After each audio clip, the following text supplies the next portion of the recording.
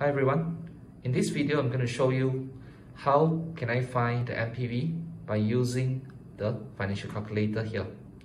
So when we are given all this cash flow, okay, starting from year 0 I have negative 12,000, and then year 1 I have 5,000, year 2 I have 6,000, year 3 I have 3,000, and then the discount rate here, let's say, is 10%. Okay, so how can I get the NPV and the IRR? Let's say the discount rate is 10%. So of course, I have to start with the CF button. Okay, here will show us CF 0, and this is where I have to key in the cash flow in year 0, the negative 12,000.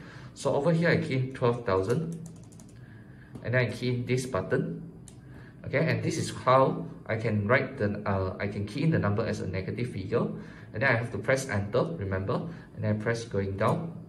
Okay, for the C1 is actually the cash flow in year number 1.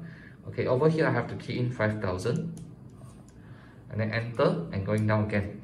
Alright, and then for year 2, okay, we have to key going down again and CC02, and this is where I have to key in the year 0, the cash flow in year 2, 6,000. So I key in 6,000, enter and going down again.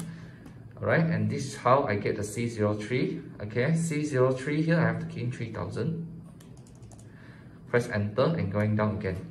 So make sure the frequency here is 1, okay, because this figure only appears for 1 time, yeah?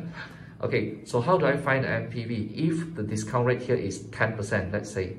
So I press the button of NPV, and this is where they require us to key in the discount rate. So let's say the discount rate here is 10%.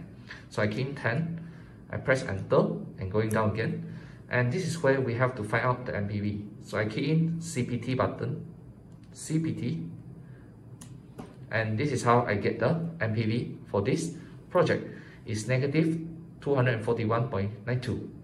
So how do I get the IRR of this project? Because we already key in all the figure, we already key in all the cash flow here.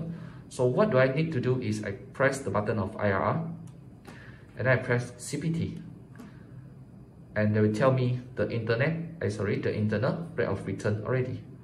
So basically that's all. Hope this video helped you in looking for the NPV and also the IRR by using the financial calculator here. Alright, thank you for watching. Bye.